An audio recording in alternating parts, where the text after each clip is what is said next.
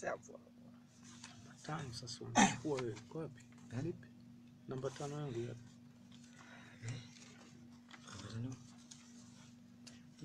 Si kwanza tunaanza namba 5. Hiyo wapi? Hii huko maskini. Nenda. Assalamu alaikum wa rahmatullahi wa barakatuh, msikilizaji mpendo wa 102.1 Radio Sun FM kutoka jijini Tanga nchini Tanzania. Karibu katika mfululizo wa vipindi vya Jawaabul Kaafy, msikilizaji, katika siku ya leo, ili uweze kuyapata yale ambayo ni mengi mazuri ambayo ni muhimu, msikilizaji wa 102.1 Radio Sun FM kutoka jijini Tanga nchini Tanzania. Kipindi ambacho kujia kila siku ya Jumatano saa 3:30 za usiku, lakini hurudiwa siku ya Jumapili saa 3:30 za usiku. Mimi ni ndugu yako Nasr bin Shaban katika waulizaji wa maswali, lakini mjibuji ni mudiri markaz kuu Sheikh Salim Abdurrahim Barahiyani, Allah amhifadhi. Katika siku ya leo ustadhi wangu Ilyasa bin Shaban, na tutakuwa naye.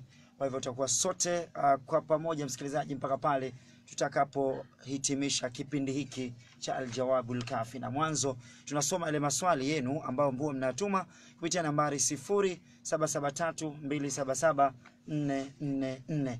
Lakini wasawa pili ni wasawa kusoma zile message zenu, ama ni wasawa kupokea simu moja kwa moja hapa studio.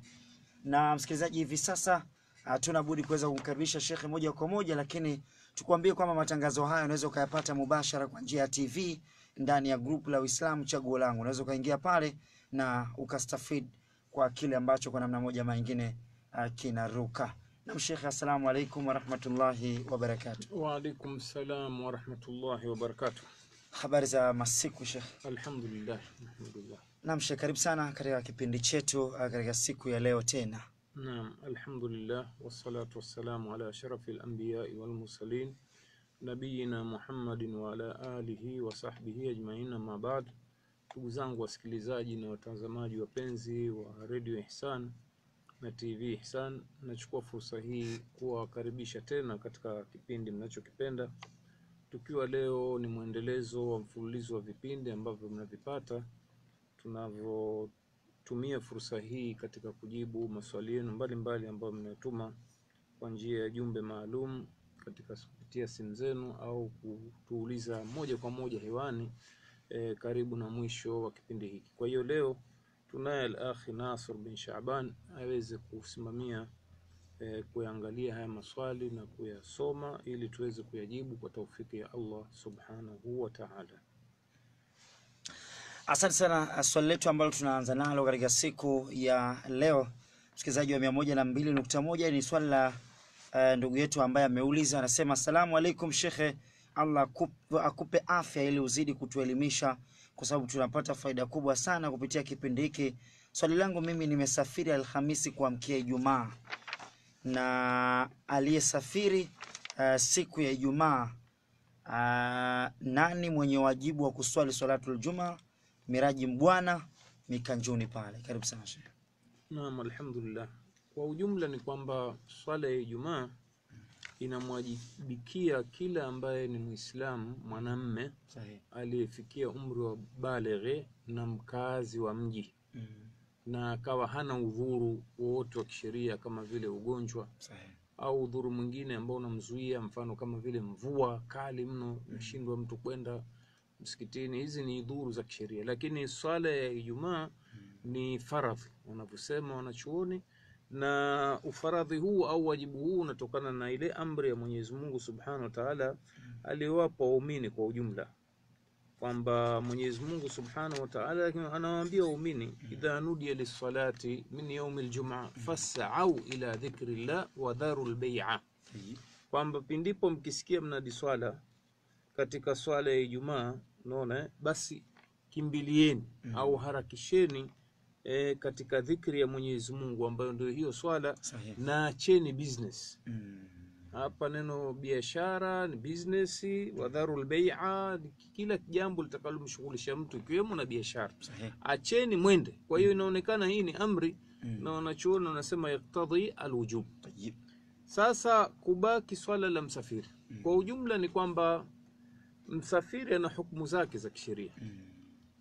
Msafiri anaweza akawa akiondoka masafa ambayo yanahesabiwa na safari akapunguza idadi ya rakaa, na pia hawajibiki kuswali swala ya Ijumaa, badala yake huwa anaswali swala ya dhuhuri huko safarini. Sahihi. Lakini nakuja nukta sasa, kwa mujibu wa swali aliouliza huyu bwana kwamba mtu kaondoka safari siku ya Alhamisi kuamkia Ijumaa. Sahihi. Ina maana ya kwamba Ijumaa imeshaingia, kwa sababu Alhamisi usiku wake ndio Ijumaa imeingia. Unaona? Sahihi. Halafu anauliza huyu aliondoka na wakati huo na mwingine naona aliyesafiri siku ya Ijumaa yenyewe. Sahihi. Kwa maana sasa lake nasema ni nani mwenye wajibu wa kuswali? Sahihi. Jibu la haraka ni kwamba wote hawajibiki.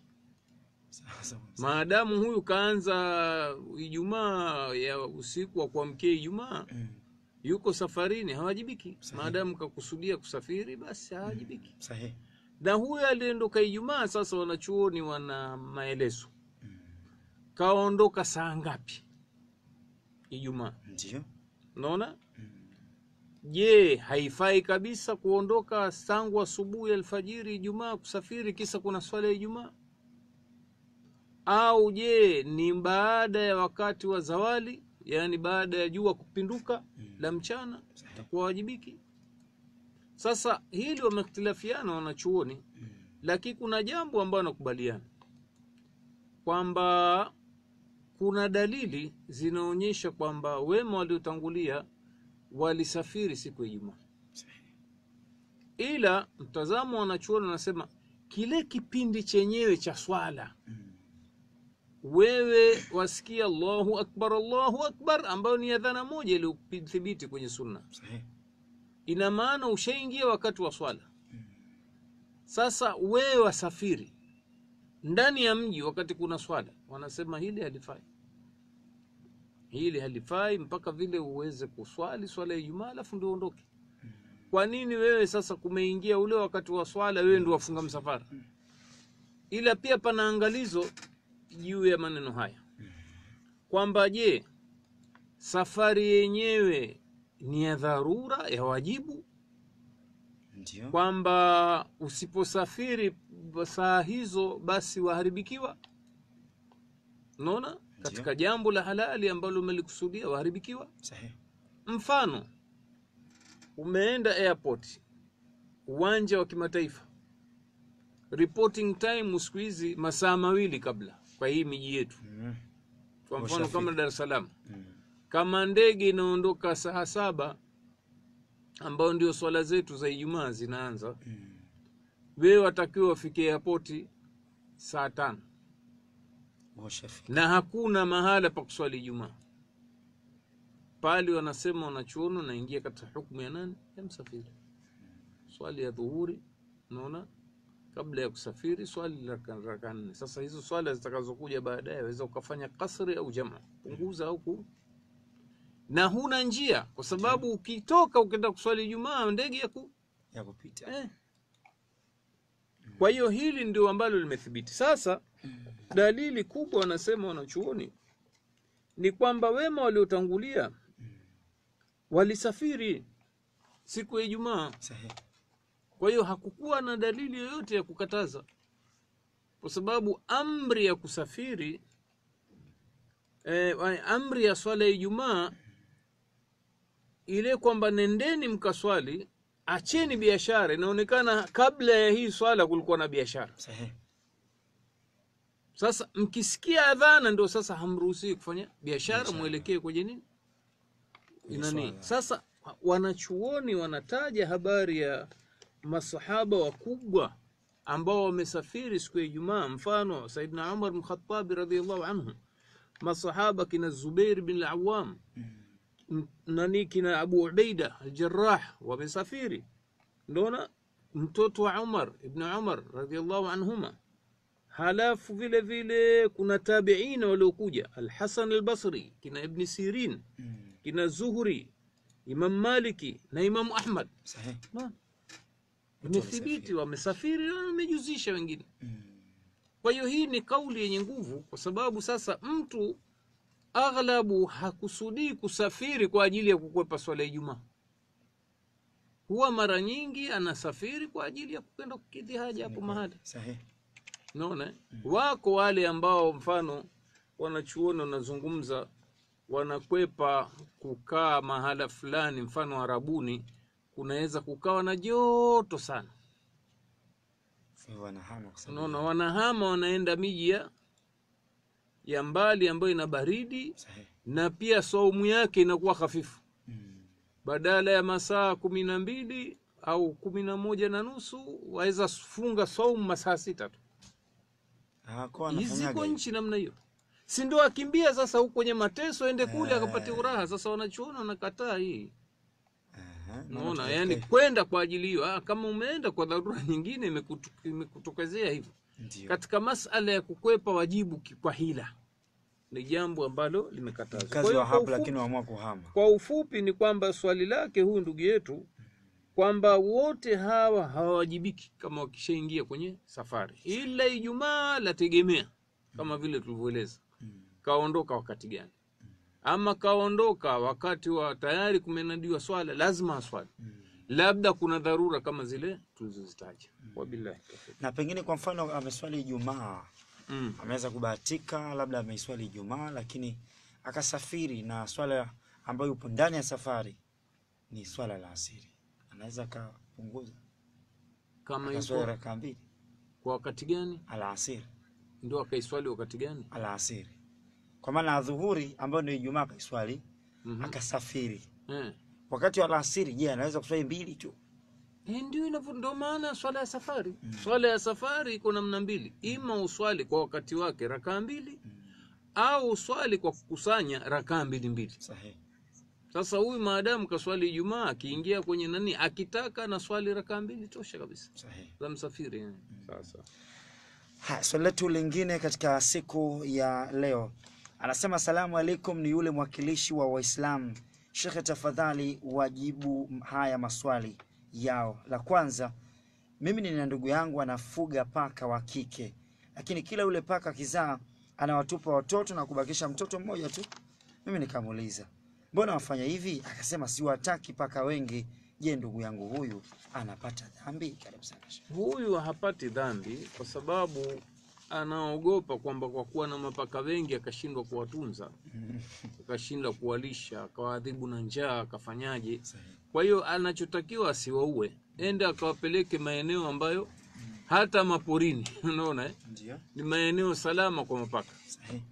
Hata maporini, kwa sababu Mtume sallallahu alaihi wasallam alichokemea hasa ni kuwatesa hao mapaka. Ndio. Kuna hadithi ambayo imepokewa na Imam Bukhari nafikiri. Anasema Mtume sallallahu alaihi wasallam kutoka kwa Abdullah ibn Umar. Anasema dakhala imra'atan nara fi hirra. Kuna mwanamke kaingia motoni kwa sababu ya paka. Sahihi. Vipi? Rabatatha, kamfungia. Ndio. Unaona? Falam yut'imuha, na akawa hampi chakula. Walam tada'aha ta'kulu min hashashi al-ardh, na wala hakumwacha akawa kazi yake kula angalau vijidudududu. Kamfungia moja kwa moja. Sasa hii imekuwa sababu ya kuingia motoni. Sahihi. Sasa huyu asili ya kuwaondoa anaogopa hiyo, atawadhibu watu, mimi mwenye sina kula, huyu mmoja atosha. Sahihi. Lakini ampeleka katika mazingira ambayo anaweza kujitegemea. Sema tu kwa wale ambao wanafuga mapaka, jambo la ajabu hawa wanyama yani wana uwezo wa kujua kwa njia ya pua zao tu kwamba kenda katupwa mbali, lakini utakuja kushangaa karudi nyumbani kabisa. Tena umempakiza na pikipiki au baskeli, ukenda ukamtupa, mfano umemtoa ngamiani umpeleka raskazoni, siku ya pili huyo karudi. Yani utashangaa hawa wanyama Mwenyezi Mungu amewapa uwezo wa ajabu. Kwa kutumia pua zao, sijui kufanyaje, hao wamerudi. Sahihi. Sasa wengine mara nyingine ndio wafungasha wakapeleka Muheza. Baba twende sasa. Rudi. Sasa hiyo kidogo kurudi. Lakini wengine wajanja wawapeleka deep sea pale. Pale kama nani paka kafika pale atakwenda wapi tena? Saa zote anakula masamaki tu na matumbo ya samaki yanotupwa pale manini au mpeleke sokoni. Utakuta jipaka limenenepa namna moja. Kwa hiyo kwa ujumla ni kwamba si jambo baya hili. Naam. Lakini swali lake la pili anasema Nabii Yusuf alipotumbukizwa kwenye kisima na ndugu zake kuja kumwambia baba yao Yakub na kusema mimi najua msichokijua nyinyi. Je, baba huyu naye alipewa wahi? Naam. Je, mzee Yakubu kuonyesha mapenzi ya wazi kwa mtoto wake Yusuf alijua unabii wake? Na je, ni kwa nini mzee Yakub alimpenda Nabii Yusuf ilhali anajua hii sio picha nzuri kwa watoto wengine? Anaitwa Sefu Mpalestina wa Tanga, Tanzania. Naam. Hapa ameuliza swali la kwanza kwamba je, alipewa wahi baba yake sio ambaye ni Yakub? Aslan wanachuoni wanasema mtu akishakuwa anaitwa nabii, neno nabii man nubbi'a ilayhi, ni yule aliyepashwa habari. Na maksudi aliyepashwa habari na Mwenyezi Mungu Subhanahu wa Ta'ala. Sahihi. Na ndio taarifu ya wanachuoni. Nabii kullu man nubbi'a ilayhi, kila aliyeletewa habari. Sasa bila shaka asli ya kuitwa yeye Yakubu nabii kwa sababu ameletewa wahi. Sahihi. Unaona?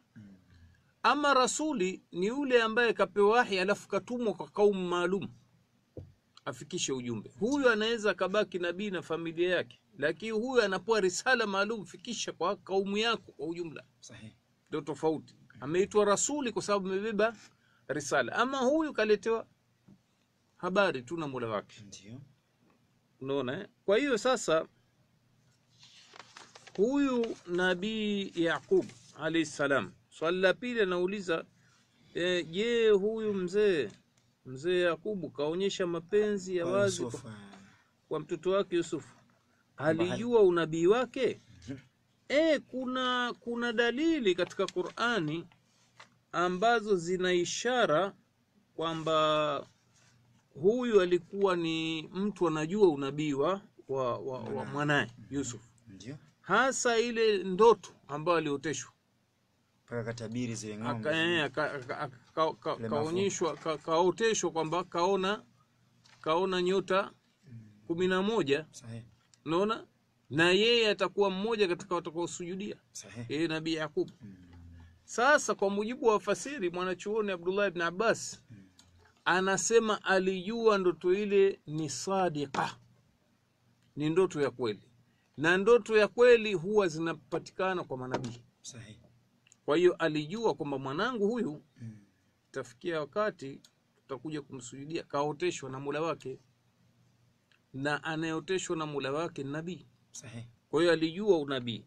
Ama sala la mapenzi kwa mzazi, ndio mara nyingi, na wala sio mzazi, lazima tabia ya watu wazima wakiona vitoto vidogo wanavionea huruma na kuvipenda kabisa. Wewe angalia hii, ukipita barabarani kukuta kitoto kidogo tu chaanza kutembea na utasimama kidogo ile huruma tagongwa mtoto simama ujambo kama una pipi utampa yani raha unaona.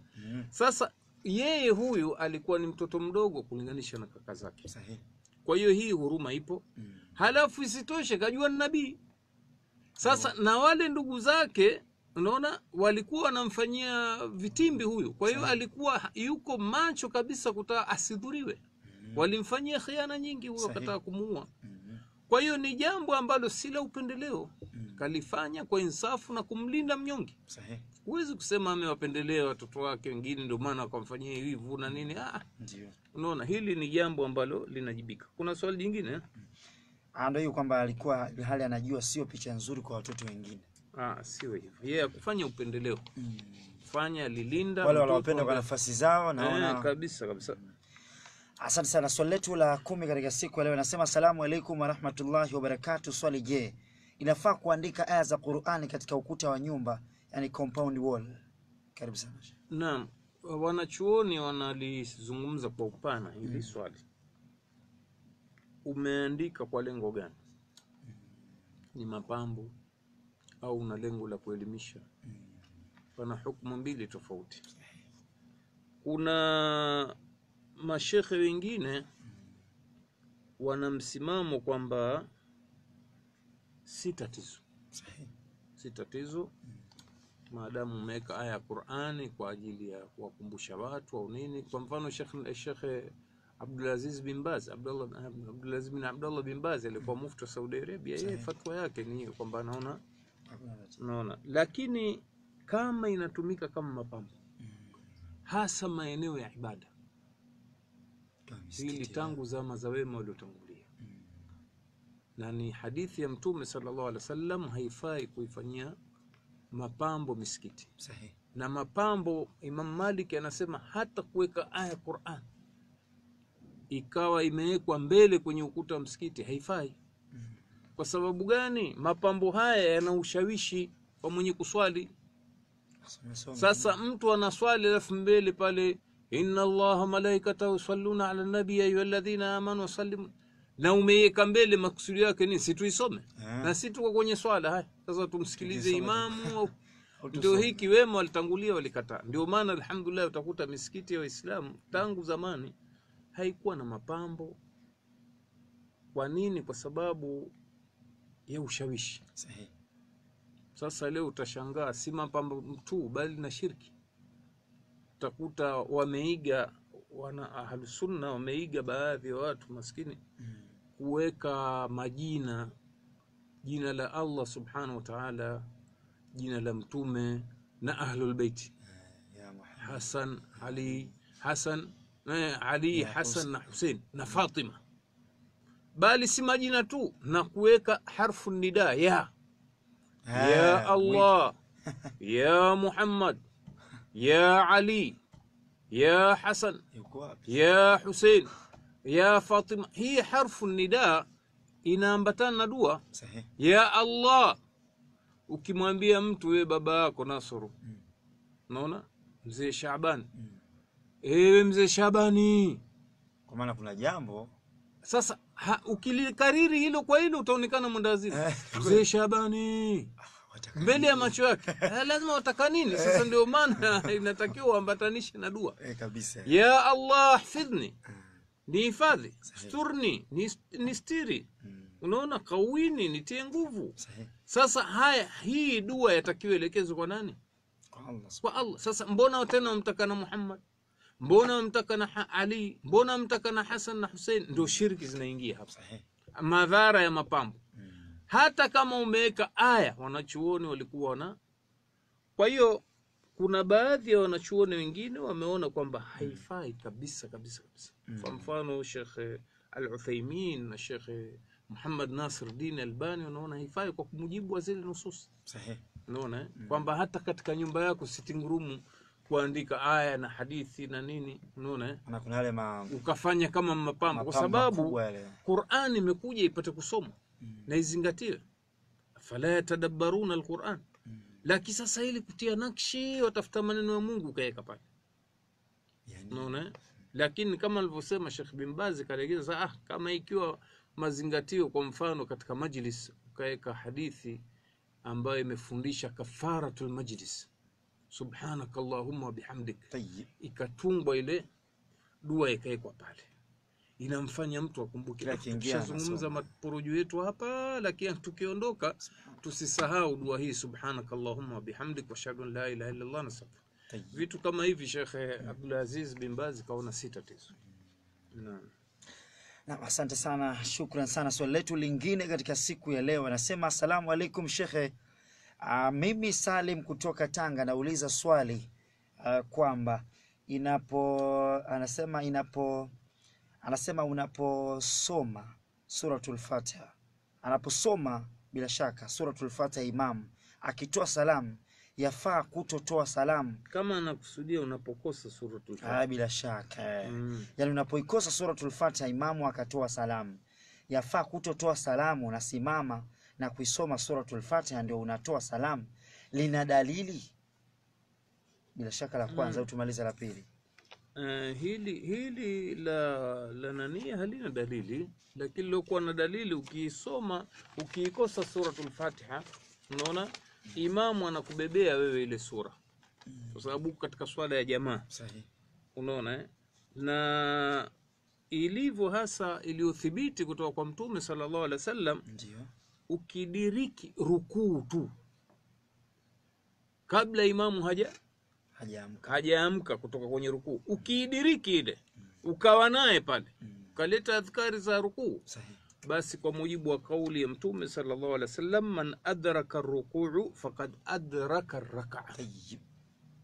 Kwa hiyo maadamu umeidiriki rakaa, kuna haja gani ya kusimama rakaa nyingine kisa wewe suratul Fatiha? Maana kuna lambo wanaamka suratul Fatiha alafu kuna wengine hutumia hadithi, unaona kwamba man lam yaqra bi fatihatil kitab, unaona la salata liman lam yaqra bi fatiha, hana swala ambaye hakuisoma suratul al-Fatiha. Sahihi. Lakini ajibiwa naona chuoni kwamba hapa kama ni swala yako wewe binafsi, lakini huyu imamu anakubebea wewe. Sahihi. Na dalili ni kwamba wewe wakati imamu akisoma suratul Fatiha wewe si unakaa kimya? Sahihi. Lakini je akisema wala dhallin wewe unakaa kimya? Hapana, tuitikie. Sina maana umeshirikiana naye katika ile dua. Kwenye dua, sahihi. Manake pale ghairil maghdubi, yani ihdina siratal mustaqim siratal ladhina an'amta alayhim, tuongoze njia ambayo imenyoka, njia ile ya watu ambao wameongoka. Sahihi. Siratal ladhina an'amta alayhim, wale waneemesha. Unaona, ghairil maghdubi, wasio wale walioghadhibikiwa wala waliopotea. Sahihi. Si ni dua hiyo? Ndio. Imamu amin na wewe amin, tushakubali. Wengine ndio refusha kabisa.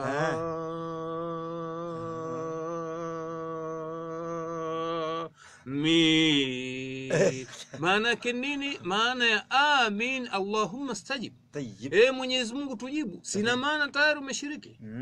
Kwa hiyo ndio maana unachoona sema imamu anabeba kiraa cha maamum. Sahihi.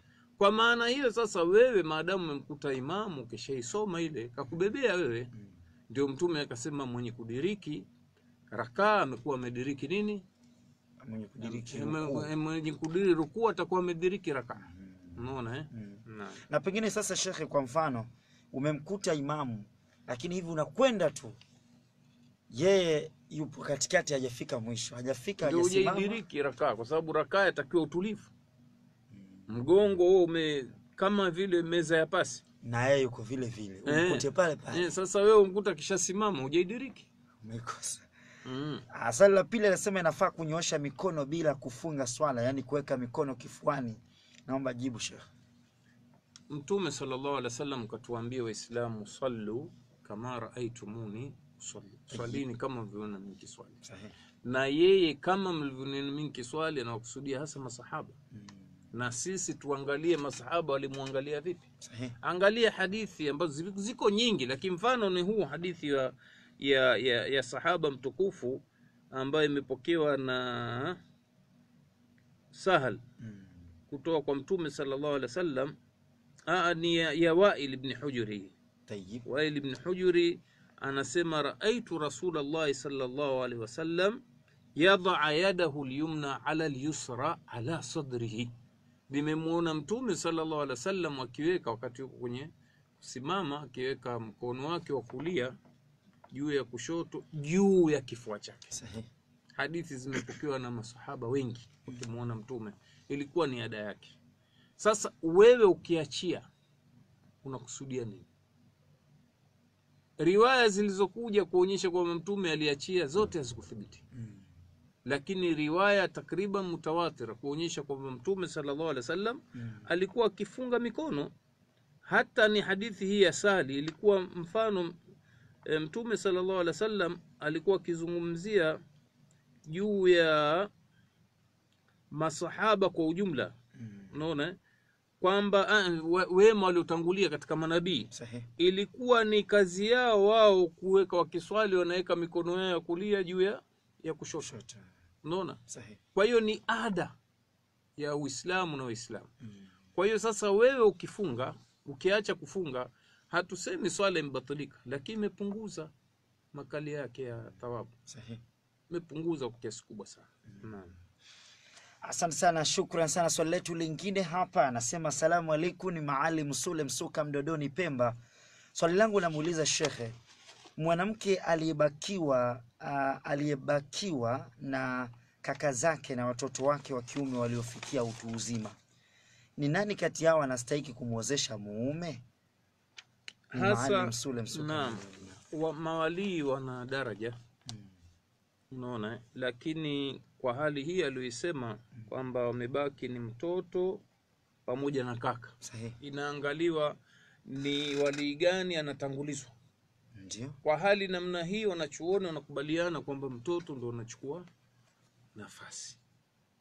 Maadamu kafikia umri wa bulughu, mtoto wake mwenyewe, wali, mtoto wake mwenyewe na sio kaka. Mtoto ndo anageuka wali. Bali kuna huu msemo wanachuoni al-aqrabu fal-aqrab. Akikosekana huyu basi wa karibu ni huyu. Kwa hiyo sasa wa karibu yake huyu mama ni huyu mwanawe. Sahihi. Yuko karibu zaidi, kamtoa mwenyewe tumboni mwake. Ndio maana anapewa kipaumbele kwa hilo.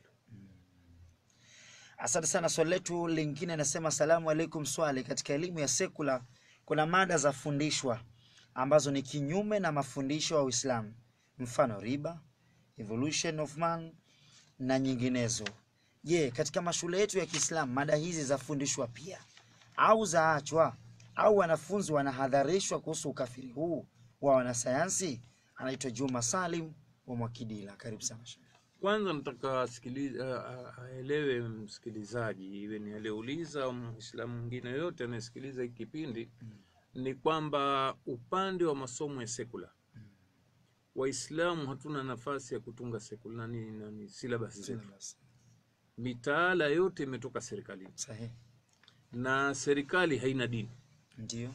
Kwa hiyo yale mambo ambayo wanayaamini wao serikalini kwamba hili lafaa, basi watoto wetu wanalazimishwa kufundishwa. Mfano hili swala ukazungumza kwa Kiingereza evolution of man, yani jinsi asili ya mwanadamu. Sahihi. Kulikuwa na kitu gani hasa mpaka tukageuka sisi. Sasa wenyewe wanavyozungumza kuna fikra iliyotolewa na mtu ambaye asili yake ni Yahudi kwamba sisi wanadamu asili yetu manyani. Sahihi. Ni kwamba kulikuwa na kinyangarika fulani kikakuwa mpaka ikawa ni nyani. Unaona? Halafu nyani naye pia akabadilika, ndio evolution sasa. Mabadiliko. Imechukua muda mrefu. Mkia. Unaona manyoya yameanza kutoka. Si ukimwangalia nyani kafanana na binadamu, akwambia ndio tumetoka huko sisi. Kwa hiyo anatoa dalili yeye kwamba angalia sura za mnyani zilivyo na sisi. Alafu dalili moja kubwa anaitumia ambayo wewe kama hujui ukifanya jaribio saa kweli wanasema nyani si anamkia. Sahihi. Wewe mwanadamu hebu weka kidole kwenye nyuma ya uti wa mgongo wako mpaka chini ukaribu na kalio. Sahihi. Utakuta kuna kijifupa kinaelekea chini hivi. Kwa maana hapo ndio kifupa ndio kukatika nani mpaka ikabakisha kijipande kidogo cha fupa la mgongo ile kuonyesha kwamba asili yetu ilikuwa mijikia. Na haya manywele tukabaki na kichwa tu na vinenani na makwapani. Lakini ilikuwa mwili mzima ni hivyo. Sasa Waislamu walazimishwa kusoma haya mambo ambayo hata huko Ulaya taarifa zinazokuja kwamba wameachana nayo wamegundua ni uongo kabisa. Lakini huku kwetu bado yamo. Twafundishwa tu. Tangu msingi wafundishwa, kenda sekondari wanafundishwa. Sasa si hayo tu, kuna mambo mengi ambayo yanakhalifu dini yetu. Mfano hili alilolitaja la riba. Kitabu cha darasa la 7 nimekumbuka kimeandikwa kumfundisha mtoto formula ya mahesabu ya kupata riba. Ni kweli. Unaona na kuhimizwa watoto waende kafungue maakaunti kwenye mabenki ya riba. Sahihi. Naona ni mambo ya uchumi haya. Sasa ukisema je, Waislamu wanasomeshwa haya maneno? Ni kweli kwa sababu lazimishwa. Lakini je, Waislamu wanahadharisha? Walimu yategemea, lakini tuzungumze upande wetu. Mimi nakumbuka nishafanya semina zaidi ya moja Sahihi. kwa walimu kuelewesha ni mambo gani ambayo tutakiwa tukiasomesha tuhadharishe vijana wetu. Sahihi. Swala la evolution la nyani si kweli, kwa sababu sisi tunasema asli ya Adam ni mwenyewe Allah kamfinyanga. Sahihi. Kwa udongo Adam akampuliza roho. Ndio. Kwa hiyo si masala ya nyani nini, bali ni heshima, na akapulizwa na roho na Mola wake. Heshima hii. Ama nyani mwisho yote watoto wanakwenda ucho. Sasa sisi asili yetu ni manyani. Na hivyo unaona, haikuwa mambo haya tu, mambo mengi tu niliyadondoa kwenye vitabu vya primary secondary, tukasimamia semina kwa ardhi, na tunaendelea kukariri ya majambo. Unaona? Kwa hiyo alhamdulillah kwa upande wetu, sijui kwa wengine kama linafanyika hilo. Asante sana, shukran sana. Swali letu lingine nasema asalamu alaykum wa rahmatullahi wa barakatuh. Sheikh, Allah akupe umri mrefu. Swali langu anasema katika hii suratul Qaf, wakati yule mtu anamwambia yule mwenzake kuwa nikufuate unipe yale uliofunzwa na Mola wako, na yeye akamjibu kuwa hutovumilia kuwa pamoja nami, bila shaka ni kafiri. Sasa mimi nataka kujua yule mtu alikuwa nani? Je, ni nabii au ni nani? Na yeye wakati anamwambia mwenzake sijafanya haya isipokuwa ni kwa amri ya Mola wako, je, kapataje wahai mpaka kafanya yale? Je, alikuwa malaika au ni nani?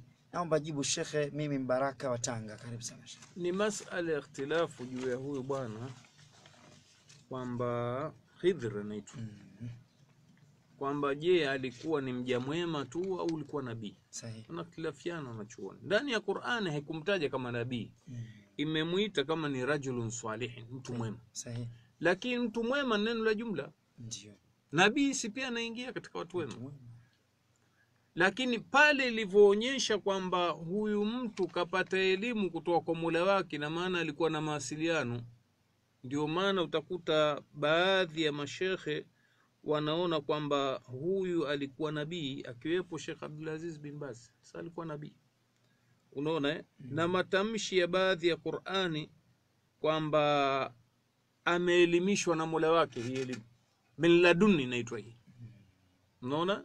Mambo ambayo hakuyajua yeye nani Musa, yeye kapewa baadhi ya mambo ya ghaibu, kwamba huyu sione hivi, huyu mtoto fanyeni hivi, na hawa wameenda baharini ndeni mkatoboe kafanye hivi. Si mambo ya ghaibu haya kabisa. Unaona? Mbele kuna alikuwa tayari kaelimishwa na Mola wake. Ndio. Unaona? Na pia msafara huu ulimuonyesha nani hii, kwa sababu watu walikuwa wamejenga itikadi kwamba nani huyu nabii Musa alikuwa na elimu sana, lakini alipoambatana na yule ikawa haona lolote chochote. Kwa hiyo kwa ujumla kauli ambayo inaonekana ina nguvu ni nabii, pamoja na kwamba kuna kauli za wanachuona sema alikuwa rajulun. Kwa maana ikiwa ni nabii huyu, ina maana ni 26 sasa nabii. Itakuwa ni hivyo. Itakuwa ni hivyo. Na manabii waliotajwa ndani ya Qur'ani au mitume ni hiyo, lakini manabii wako wengi. Sahihi. Unaona? Na hatujui idadi, kwa sababu Mwenyezi Mungu baadhi yao tumewaelezea, wengine hatujaelezea. Sasa mtume anaambiwa hivyo, baadhi yao tumekuelezea, baadhi na maana hatuwajui. Lakini wako wengi, lakini sasa wanachoanza wale waliotajwa ndani ya Qur'an. Asante sana. Swali letu lingine katika siku ya leo nasema asalamu alaykum wa rahmatullahi wa barakatuh. Mimi Zaida Hassan naishi Shinyanga. Swali la 15. Anasema naishi Shinyanga, na matatizo makubwa. Mume wangu, baba watoto wangu, amekwenda na mwanamke mwingine, amenikimbia, amenitupa na watoto wote. Naomba mnipe ushauri, huku nipo sina family. Kwa jina la Allah na waombeni ushauri na dua zenu. Karibu sana Sheikh. Naam, kwa hakika hizi ni kadhia za kimahakama kama kadhi. Lakini kwa nchi yetu hii bahati mbaya hakuna makadhi. Baadhi wako makadhi wa Dar es Salaam, baadhi ya nani, lakini aghlab hakuna makadhi. Lakini kuna mabaraza yanaitwa usuluhishi. Ndio. Unaona? Sasa ushauri wetu sisi ni kwenda kuelezea haya malalamiko yake. Unaona? Kwa sababu hatujui kwamba huyu baba watoto wake amekwenda wapi. je, kuna uwezekano wa kufanya mawasiliano naye, sababu ni wajibu wake wa kisheria. Sahihi. Wajibu wake wa kisheria. Lakini sasa pindi huyu mwanamke kwa mfano kakimbiwa na hajaachwa, ana haki ya kutalikishwa na mabaraza au majlisi ya kadhi. Ikatoa talaka. Ndio. Unaona, ambao wanaita fasakh. Kwa sababu anazo sababu za kisheria. Katelekezwa. Ndio. Mambo ambayo wanaume siku hizi wengi wanatelekezwa wake zao. Lakini kama angelikuwa mfano yuko hapa Tanga, tungemwambia aje ofisini mwetu, tujaribu kumsaidia, kumtunzia wanawe. Unaona, kuangalia kweli maslaha yake, kuhakikisha kwamba anaweza kujikimu na nini. Lakini sasa sijui uko wapi, kwa mbali. Shinyanga. Kwa mbali. Asante sana. Swali letu lingine anasema, Shekhe, umesema kuwa baadhi ya wanachuoni wamezifuta aya za Qur'ani. Je, wanapata madaraka gani kufuta maneno ya Mwenyezi Mungu? Karibu sana Shekhe. Mimi sijawahi kusema maneno kwamba kuna wanachuoni wamefuta aya za Qur'ani, itakuwa hajanielewa. Wanachuoni hawana mamlaka ya kufuta Qur'an. Sahihi. Labda angesema wanachuoni wa Kishia. Unaona, wao ndo wanatusingizia sisi kwamba baadhi ya wema masahaba wamefuta Qur'an. Kwa mfano kama wanamtaja Abu Bakar kashirikiana na mwanae Aisha, kwa sababu wote wanaona makafiri. Kwa hiyo na hesabu wao wamefuta Qur'an. Lakini maneno haya ya kufuru hatuwezi kuyakubali sisi. Ndio. Hakuna mwanachuoni ambaye ameweza kufuta Qur'ani, kwa sababu Mwenyezi Mungu amedhamini kuitunza hii Qur'ani. Inna nahnu nazzalna dhikra wa inna lahu lahafidhun. Hakika sisi tumeteremsha ukumbusho huu na hakika tutahifadhi. Hakuna mtu hata mmoja na thubutu kuifuta. Ukiifuta aya moja dunia nzima itakemea. Na hata ukiifuta utaifuta kwenye misahafu, ndani ya nyoyo zimejaa Qur'ani, watu wamejaa. Waliohifadhi kitabu cha Allah. Leo ukosea herufi tu kuitamka ndani ya Qur'ani, utapata watu mamilioni watakukemea. Itakuwa aya nzima uiondoe. Wako makafiri hivi sasa wametengeneza misahafu yao, wamefuta aya za jihadi na nini na nini, wanazieneza kwa watu ambao majahili hawajui, na anaandika hii ni Qur'an. Lakini hakuna shekhe mcha Mungu mkweli, watu wenye kufuata sunna ya mtume akaweza kathubutu kufuta Qur'an. Naam. Asante sana, shukrani sana. Bila shaka ni orodha nyingine ambayo tunakwenda nayo hivi sasa, msikilizaji wa 102.1 Radio Ihsan FM, na ambao wanatutizama kupitia Ihsan TV. Katika swali letu lingine ambalo tunakwenda nalo katika siku ya leo, anasema asalamu alaikum, swali, katika jamii kuna watu wakijenga nyumba hufanya kafara na kuweka mahirizi katika nyumba eti kufanya ulinzi na hali ya kuwa ni ushirikina. Je, Shekhe, kuna dua inayopaswa kuombwa wakati wa kuanza ujenzi au wakati wa kuhamia nyumba mpya? Naitwa Juma Salim wa Mwakidila. Karibu sana Shekhe. Naam, ni swali zuri, kwamba unajua kuna watu wengine hata wakijenga wanakwenda kuweka vitu vya ulinzi wanavodai wao, kwamba kila mahala kwenye kona, wakati wanaweka msingi wanakwenda kuchinja mnyama pale, wa mwagadamu wafanyaje, yote hii ambayo eti ni ulinzi wa nyumba. Na wengine wakishajenga hiyo nyumba yenyewe, basi wanawaita mashekhe wakaenda kuwasomea madua mbalimbali ya ushirikina. Unaona. Lakini sasa, je, Mtume sallallahu alaihi wasallam ametufundisha nini? Ndio kwamba mtu kwenda mahala, nyumba au eneo lolote lile jipya kwake yeye afanye nini? Hadithi iliyothibiti kwa Mtume sallallahu alaihi wasallam ni kwamba yeye kasema hivi, unaona, kasema kwamba lau anna ahadukum nazala ahadukum manzilan, lau mtu yoyote akiteremka mahala, manzile inaweza ikawa nyumba au eneo lolote, unaona, qala, akawa anasema huyu mtu, a'udhu bikalimati llahi taamati min sharri ma khalaq, najikinga na maneno ya Mwenyezi Mungu aliyotumia kwa kile chochote kile ambacho umekiumba wewe Mola. Basi asema mwenye kusema hivi, lam yadhurruhu shay'a, hata udhuriwa na chochote. Kwa hiyo kama ikiwa waijua Nasr dua hii, kuna haja ya kuleta walimu? Na kweli hii dua inahitaji muda kuisoma au kujifunza na kuikariri? Kwa hiyo haya mambo ya kwamba wewe umemaliza nyumba uende ukaite mashekhe wapige matawasuli wapikie machai ufanye nini, ni mambo ambayo hayajathibiti kabisa. Kwa hiyo hii ni dalili ya wazi, unaona, ambayo nimethibiti kutoka kwa Mtume sallallahu alaihi wasallam. Asante sana, shukran sana Sheikh. Swali letu lingine anasema, asalamu alaikum, swali, picha za kuchora na kuchonga ndio haramu, ila picha ya kamera si haramu. Swali langu ni juu ya maumbo kama maua, misikiti yanayofumwa kwa mikono au mashine ambayo huwekwa kwenye miswala midogo midogo tunayoswalia, kwenye kofia tunazoingia nazo misikitini, na katika kanzu zetu, na katika kava za misahafu na vitabu vinavyoeneza ujumbe wa Mungu. Je, ni haramu au sio? Juma Salim Mwakidila, karibu sana. Naam, kuhusu picha wanachuoni wanazigawa kwanza. Kuna mapicha ya kuchonga na ya kuchora na hizi picha za kisasa za photography. Sahihi. Unaona na katika hizi picha ambazo twasema za kuchonga na kuchora pia nazo zimegawanyika sehemu mbili. Sahihi. Je, wachora kitu kilicho hai au kitu jamidi ambacho kigumu? Kwa mfano kupiga picha, kuchonga na kuchora picha ya mwanadamu au kiumbe ambaye yuko hai kama vile ndege au mnyama, unaona, hili halina shaka juu wanachuoni juu haramu wake. Sahihi. Halafu kuna vitu vya kuchora mfano kama msikiti au nyumba ya kawaida, unaona, Ndio. hili halina utata. Sahihi. Kwa sababu si vitu ambavyo vina uhai ndani yake. Hivi vyenye uhai sasa kwamba umevichora wapi, na hivi sivyo na uhai umevichora wapi? Sahihi. Kuna vile vyenye uhai havitakiwi pale yote kuchorwa, kuchongwa, havitakiwi. Vile visivyo hai kuvichora maeneo ya ibada ni ushawishi. Endapo Mtume alikataa pazia ambalo mbele yake lilikuwa na mchoro wa mnyama na kubuka ndege, akakataa kuswali, akamwambia Mtume, nani mama Aisha, niondolee. Kwa nini? Kwa sababu inaharibia swala yake.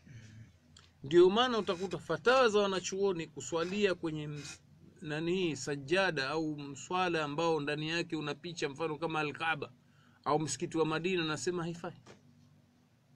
Kwa nini? Kwa sababu kweli Al-Kaaba ni mahali patukufu, lakini sasa kwanza wewe umepakanyaga, pili wewe sasa ukiangalia ushawishi. Imafikiria kama uliwahi kwenda kuhiji, pale nilizunguka kabusu pale hivi, ndio ubaya huu. Na hivyo sasa ukiweka mfano kama ni kofia. Sahihi.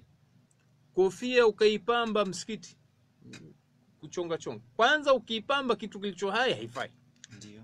Lakini ukachora vitu vya Al-Kaaba, siji msikiti, minara na nini pia haifai, kwa sababu hiyo kofia si ndio inatumia kwenye ibada, kwenye swala. Sahihi. Sasa wewe ukishakuwa unayo kile kitu, umshamvutia mtu, maana asili ya kuweka pale mapambo, wataka watu wavutike nayo. Sasa watu kwenye ibada wawavutia na vitu kama hivyo, unawatoa katika mstari. Ndio yale katuliajibu mwanzo. Unaona kina Imam Malik walikuwa wanakataa hata aya za Qur'ani kuwekwa kwenye kwenye misikiti. Sahihi. Sababu hiyo. Kwa hiyo yatakiwa kuchunga, unaona kwamba ni mahala gani na wakati gani mmefanya hicho kitu na kitu gani. Ndio mambo muhimu ya msingi. Asante sana, shukran sana. Swali letu lingine katika siku ya leo nasema, asalamu alaikum, je, nipi hukumu ya mashindano ya Qur'ani? Kwani sijawahi katika enzi ya Mtume sallallahu alaihi wasallam kuwa aliwahi kufanya.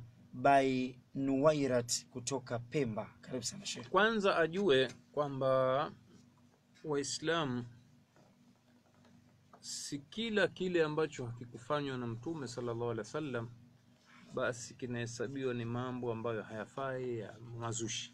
Sidhani kama kuna mwanachuoni yoyote hivi sasa anazungumza juu ya kujenga vyumba vya madarasa kwamba hakifai kwa sababu Mtume hakufanya.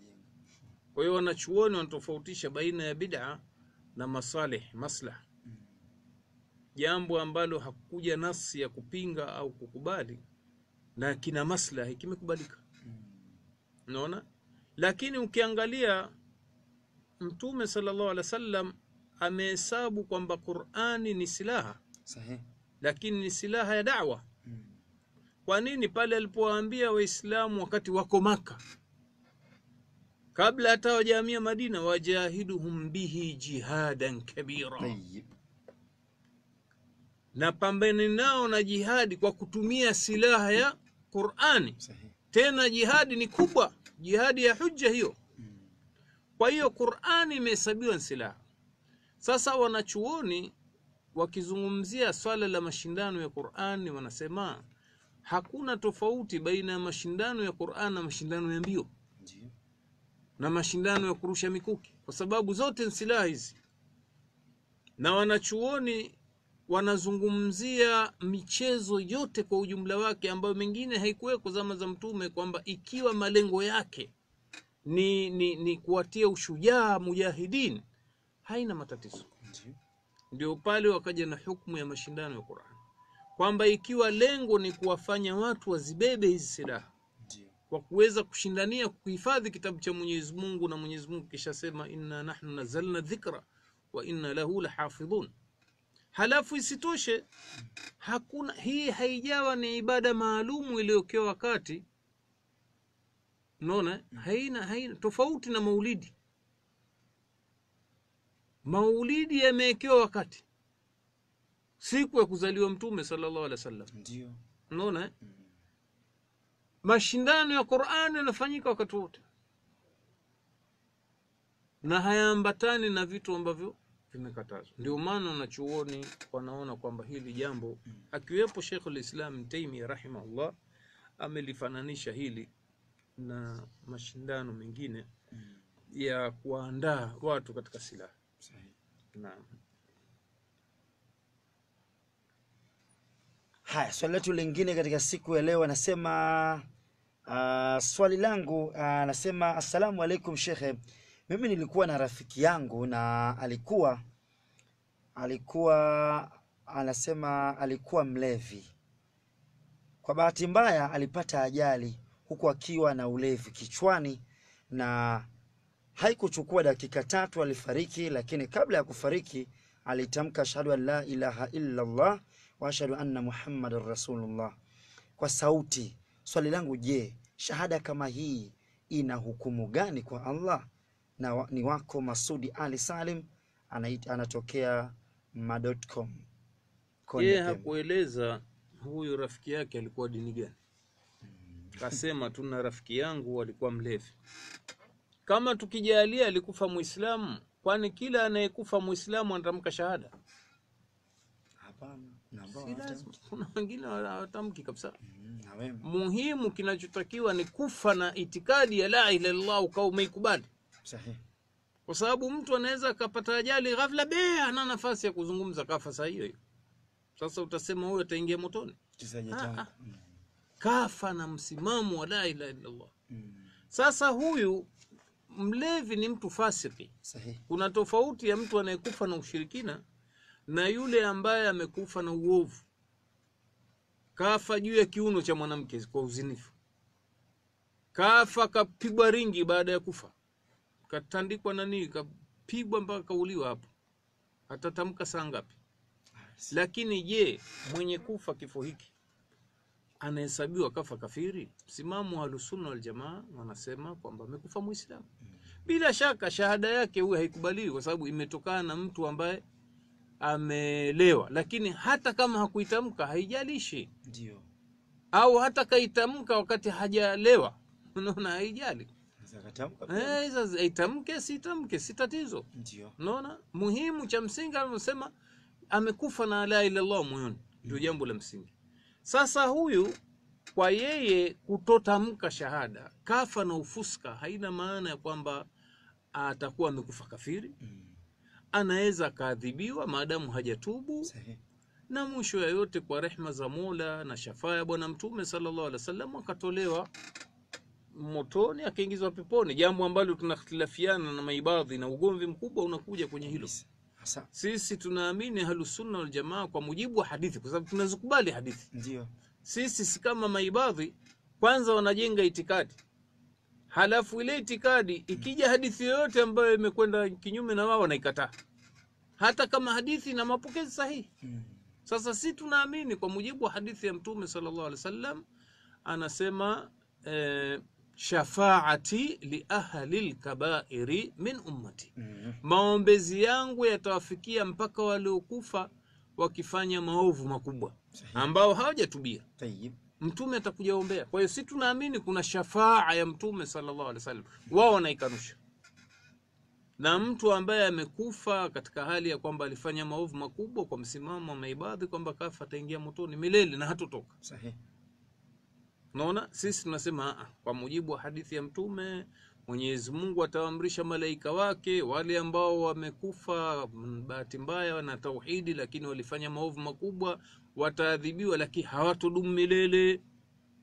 Akhriju minan nari kullu man kana fi qalbi habati khardalin min al-iman, watueni kwenye moto kila ambaye anajapo punje ya imani. Kwa hiyo hapa tunaona tofauti. Sasa huyu hatumkatii tamaa, tutamfanyia mambo yote manne makubwa. Tutamuosha, tutamvika sanda, tutamswalia, tutamzika. Kafa ni mu'min, kama rafiki yake ni mu'min, alikuwa Muislamu. Sababu hapo hakuweka wazi wako Waislamu na marafiki makafiri, lakini tuzungumzia labda ni Muislamu. Naam. Asante sana. Swali letu lingine katika siku ya leo, anasema swali langu linahusu wakati wa Nabii Nuhu alayhi salam. Maswali yangu ni mawili. Hii nafikiri tulishalijibu hili. Okay, asante sana. Hata la 7 tumejibu, la 8 tushajibu, la 9 ndio ambalo. Anasema Sheikh, tumesikia ukisema kuwa Kilwa kulisimama dola ya Kiislamu. Sijui mwaka gani. Je, dola ilikuwa ya watu wa Sunna? Naitwa Ali Omari wa Sahare. Karibu sana Sheikh. Naam, kweli tumeshazungumza mara nyingi, lakini ukipekua historia ni kwamba wanasema dola ya Kilwa au emirate ya Kilwa. Unaona, kulikuwa na uamiri kule. Ilikuwa karne miaka 1200 iliyopita iliasisiwa, kuonyesha kwamba Uislamu umeingia nchi hii muda mrefu kusini. Unaona, na ilidumu kiasi ambacho kuna mwanachuoni mmoja mbaharia anaitwa Ibn Batuta, alikuwa na uhudari, kapita nchi nyingi Afrika huko, kaja kazunguka mpaka upande wa kaskazini. Yeye asili yake anatoka mji mmoja unaitwa Tanja, Morocco hivi sasa, al-Maghrib kwa Kiarabu. Alikuwa mwanabaharia kwa na jahazi lake na akazunguka ulimwengu mzima kuangalia hali za watu. Unaona, na alikuwa ni mwandishi, kaandika kila mahali alipofika, akawa anatoa ripoti ya pale alipokwenda. Sasa alipokwenda Kilwa, kwa mujibu wa kitabu chake, anasifia juu ya hali ya Kilwa kwa ujumla, kiuchumi, kidini, kibiashara kwa ujumla, hali za watu, makabila yao, dini yao, madhehebu yao. Sasa katika aliyoyazungumza, na haya bahati hata amenukuliwa kwenye vitabu vya, kuna kitabu kimoja kinaitwa Wana Ibrahim ambacho ni cha Katoliki, nyingi nacho hicho kitabu. Wanazungumza habari ya Ibn Batuta, wananukuu wao nao pia vile, wanasema alivyokuwa akitembea akakuta nchi imejaa watu wa madhehebu ya Kisunni Shafi'i, kuonyesha kwamba imara yao ilikuwa watawaliwa ni Wasunni. Unaona, madhehebu ya Kisunna yalikuwa ndio yameenea pale. Kwa hiyo hili halikuwa tatizo kabisa. Unaona kwamba dola ilikuwepo na ilidumu muda mrefu, ilikuwa kituo kikubwa cha biashara. Watu wakitoka bara Hindi huko na kuja pale kuleta bidhaa zao. Na hao nao toa vitu bara wakapeleka kule, kulikuwa na mbadiliko ya kubadilishana bidhaa. Wale waleta vikombe vya kauri na nini vitu. Wana huku na kuchukua misitu, wanachukua nini mbao na nini vitu vya huku wapeleka. Biashara zilikuwa nakwenda. Kwa hiyo hili jambo lipo. Na si kama mimi nazungumza hata na wasio Waislamu. Kabisa kwenye vitabu vya historia. Naam. Asante sana. Swali letu lingine ambalo ni la 10 kwenye orodha hii. Anasema asalamu alaykum wa rahmatullahi wa barakatuh. Mimi ni Hanifa Saidi wa Njombe. Swali langu, kuna mtu fulani nilimkopa kiasi cha fedha lakini sikumbuki kiwango, lakini hakizidi 1500. Kwa bahati yule mtu amefariki muda mrefu, tena inafika miaka 6 au 7. kama sikosei, lakini lile deni limenikaa, kila nikilifikiria sijui nilipeleke kwao au vipi. Kwa ule wasiwasi wangu nilionao wa deni la watu, nilimuota aliyefariki akaniambia kuwa pesa zake nizipeleke kwao, alafu niwaelezee jinsi nilivyoota. Naomba ushauri wenu inshallah. Leotaje? Anasema akaniambia kwa pesa zake nimtolee sadaka. Kutokana na hali hii sasa, je, nimtolee sadaka au nizipeleke kwao halafu niwaeleze jinsi nilivyoota? Naomba ushauri wenu inshallah ili nipate kutoka kwenye hofu hii.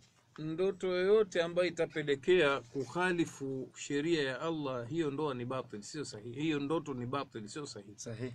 Kwa sababu pesa au mali ya urithi iliyopatikana kwa sheria ya Kiislamu, na ile inatakiwa lijulikane na kila Muislamu. Wewe ulikuwa ukimiliki wakati uko hai, ukishafariki tu umiliki unahama automatically kwa haraka sana. Saa ile ile ukifa wewe, ule umiliki si wako tena nasoro, unabaki ni wawarithi wako. Umeacha deni kwa mtu ulimkuwa unamdai, basi lile deni linapelekwa kwa nani? Kwa warithi. Sasa kudai kwamba eti mmeoteshwa na mwenyewe nitoe sadaka leo hii wakati mali ya watu, hii tayari ishakuwa mali ya warithi. Kwa nini unakwenda kuitoa sadaka? Unaona Kwa hiyo wala hakuna haja kwenda kueleza hiyo ndoto feki, haina faida yote. Kwa nini? Kwa sababu imekhalifu amri ya wewe. Unaiona ndogo, lakini si ndogo hiyo, ni haki ya watu. Unaona, urithi unatakiwa uwe mdogo wagaiwe watu wao unastahiki nani. Asante sana, shukran sana, na pana shaka tuweze kuishia swali hilo katika siku ya leo, msikilizaji wa 102.1 na wewe mtazamaji ambao unatuzama kupitia Ihsani TV ndani ya group la Uislamu Chaguo Langu. Nikwambie tu kwamba endelea kubaki hapo hapo ulipo, na hivi sasa tunakwenda katika ule wasaa wa pili, na huo ni wasaa wa kuweza kupiga simu moja kwa moja hapa studio. Na kumbuka kwamba nambari za kutumia ni za kawaida za studio, ambao ni 0676238803, lakini pia 0777128807. Wa kwanza kwenye line. Asalamu alaykum. Wa alaykum salaam. Tunazungumza na nani na uko wapi? Naam, karibu. Naam, alinivutia kidogo kuhusu baadhi na kadhia ambayo inaendelea sasa hivi kwa baadhi ya propaganda zinaenezwa na baadhi ya mashehe na baadhi ya watu wakitakia ya Answari maendeleo yake ama kutakia mabaya. Kwamba ya Answari inamkufurisha ama inawakufurisha maibadhi pamoja na wale ambao wanashirikiana na maibadhi katika kuwasaidia katika mambo yao ya itikadi zao, wale ambao wanashirikiana nao. Sasa je, kuna ukweli ama kuna dalili ya ukweli kwamba Answari ama kuna dalili kwa wanachuoni kuwa maibadhi wanakafiri na kila anayeshirikiana nao atakuwa kama wao na yeye atakuwa kama ni kafiri? Naam, swali zuri limekuja kwa wakati wake hasa. Ni kwamba unajua, kwa mujibu wa hadithi ya Mtume sallallahu alaihi wasallam anasema, lau kama watu wangelikuwa wapewa kwa yale madai yao na mahakimu, basi kungeangamia mali na kungeangamia nafsi. Lau kila anachodai mtu akienda mahakamani apewa, basi kungeangamia mali, kwa sababu mtu atakwenda kudai kitu si chake, ambao basi chako hichi. Unaona, au huyu kaniulilia mtu wangu na wewe naye uliwe, muue. Unaona, ndio maana akasema sallallahu alaihi wasallam, ala almudda'i albayna wal yaminu ala man ankara. Sahih. Mwenye kudai ndo atoe dalili na ushahidi. Sasa swala la kusema kwamba Answari au mashekhe wa Answari wamekufurisha maibadhi na kila wanaoshirikiana nao, nataka dalili. Sahih. Na dalili ima maandishi au matamko, na matamko ima kwa njia ya kuhifadhiwa kwa njia ya mitandao au kwa njia ya kaseti au kwa njia ya vitu kama hivi. Sahihi. Lakini ukitoa madai bila dalili, ndio dalili ya kwamba wewe ni mtu muongo, kadhabu, unatengeneza kampeni tu. Sasa haki haipatikani kwa njia namna hiyo. Haki yenyewe inajitosheleza. Sahihi. Kadri utakavyoipindisha inabaki hivyo hivyo. Mimi binafsi kama kiongozi wa taasisi sijawahi kutamka, nimezungumza habari ya maibadhi miaka mingi iliyopita katika msikiti wa barabara 6. Na nimesema kwenye darasa kwamba bwana sisi hatumkufurishi ibadhi. Pamoja na kwamba hawa ni katika mapote ambayo yanaitwa ni ya bid'a. Tayyib. Hasa kwa upande wa akaidi zao, itikadi zao ni potovu. Zinakwenda kinyume na itikadi za Ahlusunna wal Jamaa ambazo zimebebwa na dalili ya Qur'an na Sunna. Sahihi. Wamekanusha wao kumwangalia Mwenyezi Mungu huko peponi kwa waumini. Wakati Mwenyezi Mungu anasema wujuhun yawma idhin nadhira ila rabbiha nadhira. Tayyib. Hakika siku hiyo nyuso zitapata furaha kwa kumwangalia Mola wao. Sahihi. Na hadithi ya Mtume sallallahu alaihi wasallam anasema mtakuja kumuona Mola wenu kama mnavyoona mwezi wa siku ya mbala mwezi. Na wala hamtogombana juu ya hilo. Hadithi sahihi zimepokewa na Imam Bukhari. Sahihi. Unaona? Au mfano nakataa maombezi ya bwana Mtume sallallahu alaihi wasallam kwa watu waliokufa wamefanya madhambi makubwa lakini na tauhidi yao hawakuwahi kutubia. Sisi Ahlusunna tunasema kwamba Mtume sallallahu alaihi wasallam atawaombea watu hawa, na wengine hata walioandikiwa kuingia motoni watakuja kutolewa kwa shafaa ya Mtume sallallahu alaihi wasallam na rehema yake Mola. Sahihi. Unaona? Mtume sallallahu alaihi wasallam anasema hadithi sahihi nayo, shafaati li ahli al-kabair min ummati. Maombezi yangu yatawafikia watu waliofanya madhambi makubwa katika umati wangu. Ndio. Na mengi ambayo wanayakanusha wao. Kwa mfano Qur'ani, wanasema hii Qur'ani sio maneno ya Mungu, ni kitu kilichoumbwa. Wakati aya za Qur'ani ziko wazi kubainisha kwamba haya ni maneno ya Mwenyezi Mungu. Maneno ya Allah Subhanahu wa Ta'ala, hapana. Sasa kwa hali hii wanachuoni wa Ahlusunna wal Jamaa wamewahesabu hawa kwamba ni watu wa bid'a, tena bid'a zenye kukufurisha. Sahihi. Yale maitikadi ambayo mabovu walioyabeba watu wa itikadi nyingine, mashia, sijui watu wa madhehebu mengine, Mu'tazila, ni wameyabeba wao. Sahihi. Lakini pamoja na hayo Waislamu hawako rahisi katika Ahlusunna kukufurisha watu. Hawako rahisi. Ndio. Wanawahesabu hawa ni ahlu ta'wil, lakini wameenda kinyume. Kwa hiyo mimi sijatamka wala sidhani kuna mwanachuoni wa Ahlusunna wal Jamaa aliyesema kwamba maibadhi makafiri. Na eti kila anayeambatana naye ni kafiri. Kwa sababu tumemsikia shekhe wa mkoa wa Dar es Salaam asema sisi tumemkufurisha Kishki. Asema. Unaona? Yaani kunatokea kama kampeni za siasa tu.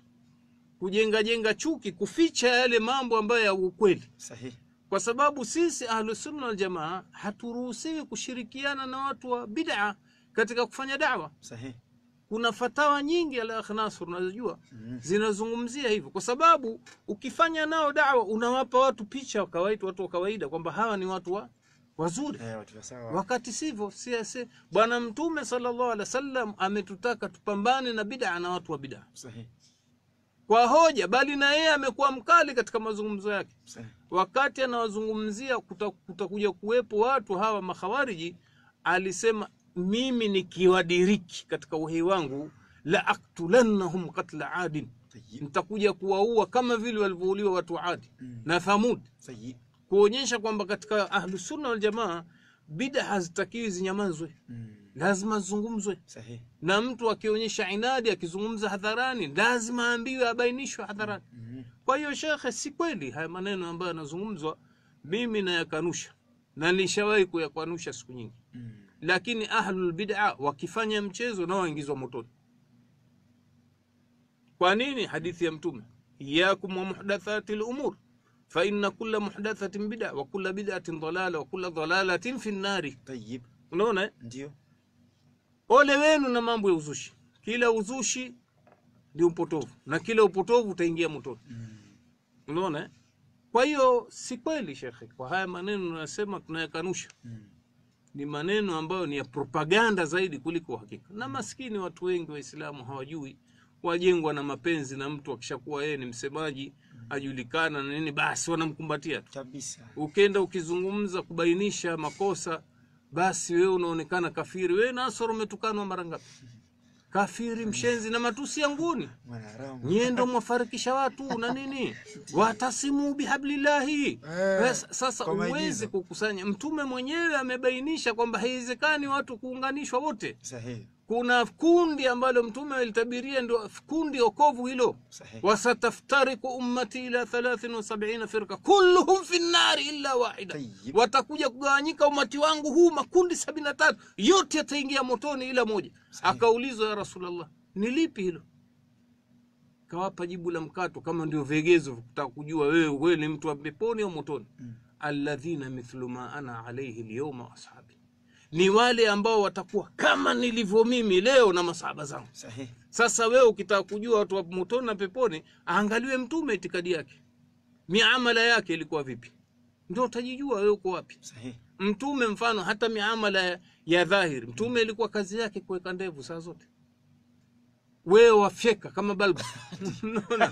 Mtume alikuwa nguo yake ya chini ilikuwa nisfu saki. Wewe waburuza umegeuka manispa wafyagia. Unaona? Kwa hiyo Uislamu umeweka wazi kila kitu. Hakuna umoja wa kweli huu ambao unaozungumzwa. Huu umoja ni feki. Sahihi. Huwezi kukusanya mtu ambaye anamtukana kubwa masahaba Saidina Uthman radhiyallahu anhu anamtia motoni, alafu sasa wewe ndugu yangu, wewe Nasr mwenyewe ukitukaniwa babako utamweka huyo mtu nyumbani ule naye pamoja? Yani mambo kinyume na akili ya mwanadamu. Kabisa kabisa. Nafikiri tumemjibu la. Asante sana. Swali letu lingine, Allah kulipe kila la khair Sheikh. Naam, assalamu alaykum. Tunazungumza na nani na uko wapi? Naam, karibu.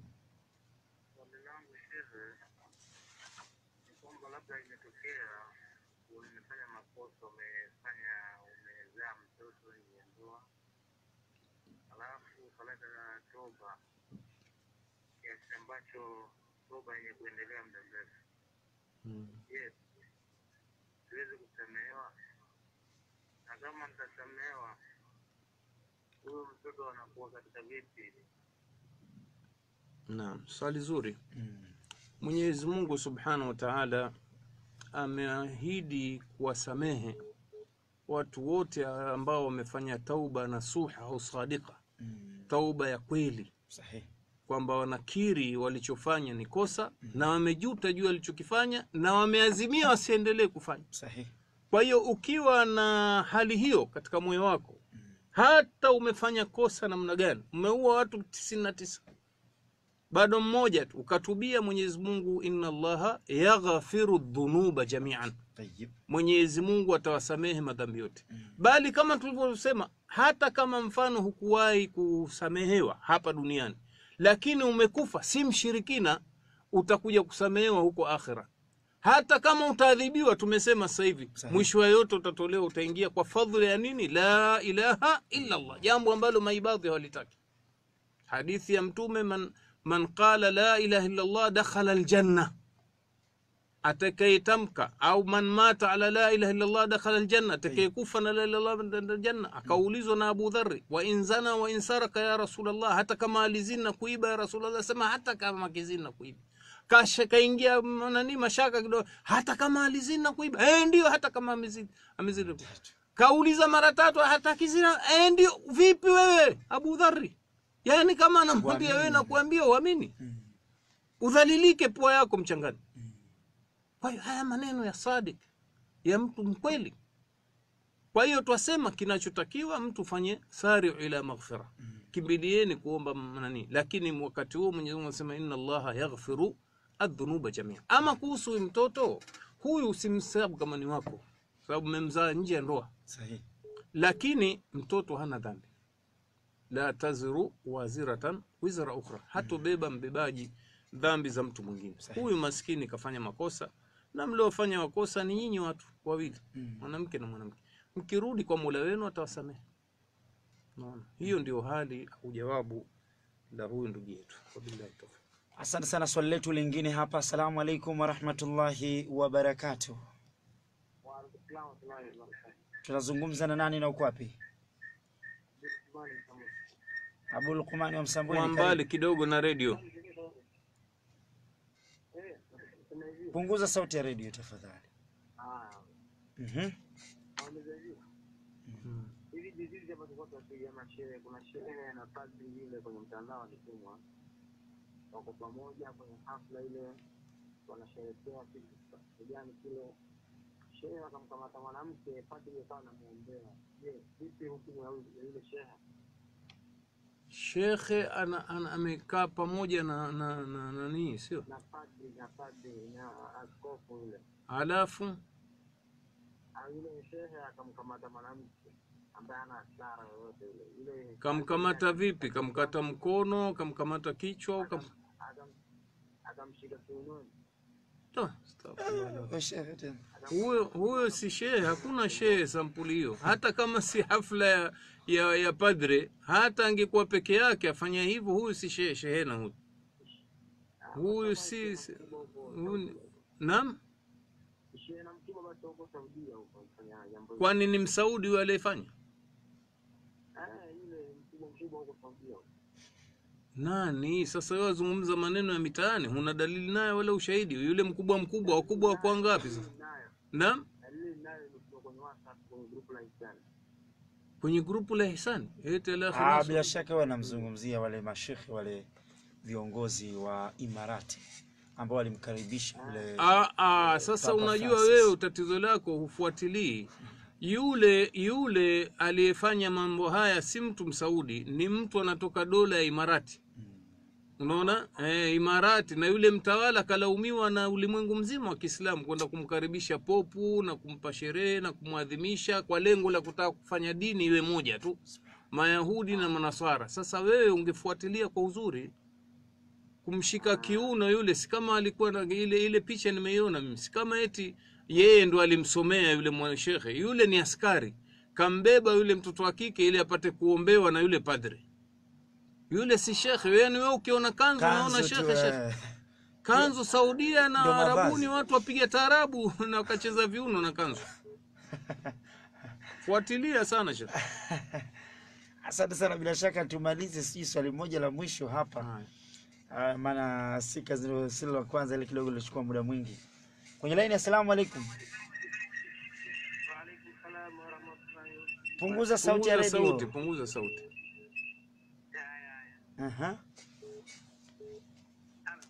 Tunakupata, karibu. Asante.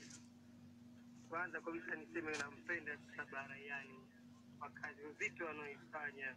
Ahabbakumullahu ma ahbabtum. Amin rabbi. Uzidi kufanya hiyo kazi. Amin.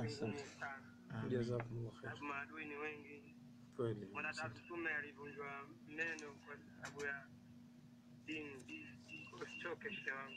Amina sana. Mwenyezi Mungu atupe thabati, ndio kitu kikubwa hicho. Eti kufanya dawa na kumfuata mtu live. Vizuri ni vipi? Sijalielewa swali. Nasoro, labda kufanya dawa kwa kumfuata mtu live au kutumia radio?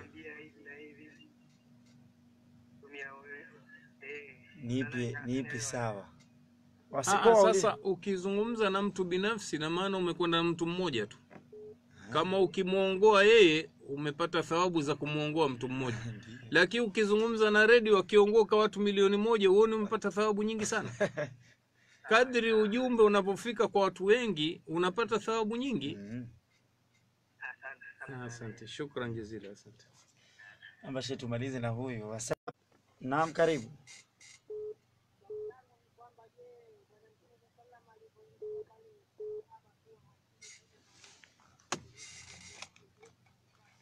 Sauti yako iko chini sana, hata tukupate vizuri. Hebu jisogeze. Alipoingia Mtume sallallahu alaihi wasallam katika Al-Kaaba, katika kuwahukumu Makuraishi katika kuweka jeusi sehemu yake. Ilikuwa ni wakati wa swala gani? Wakati wa swala gani? Hii ilikuwa kabla hata hajapewa utume. Kabla ya utume hajapewa wala swala hazijafaradhishwa. Umeelewa? Haya, umeelewa ila mwanzo lakini. Haya. Unakuta mzozo mkubwa katika magrupu yenu katika mitandao ya kijamii kuhusu kwa salati hata mpaka ile kitu. Nani? Sheikh gani? Kishki. Kwani wewe umo kwenye magrupu? Sasa kwenye magrupu kuona sababu zimeelezwa, kwa mfano barua iliyoandikwa kuhadharishwa kwamba yeye amewakumbatia makhawariji, watu wa bid'a, na kufanya nao da'wa pamoja. Sasa ukifanya nao da'wa pamoja, umeshawafanya watu wa kawaida waone hawa ni sawa sawa, wako sawa sawa.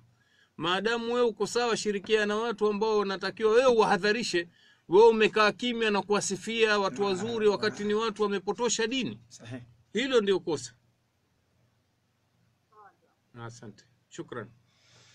Naam, msikilizaji na mtazamaji popote pale ulipo, sitaomba tuishie hapo katika ulipo. Tukushukuru sana kwamba umeweza kufuatilia matangazo haya tangu pale tumeweza kuyaanza mpaka nyakati hizi. Tukwambie kwamba tunajua kwamba ni wengi sana, lakini tukuombe radhi kwamba unapiga simu moja kwa moja hivi sasa, kwani muda wetu umeshatutupa mkono moja kwa moja siku ya leo. Na tukwambie kwamba siku ya Jumatano muda na wakati kama huu ndio kipindi mubashara kwa mara nyingine tena.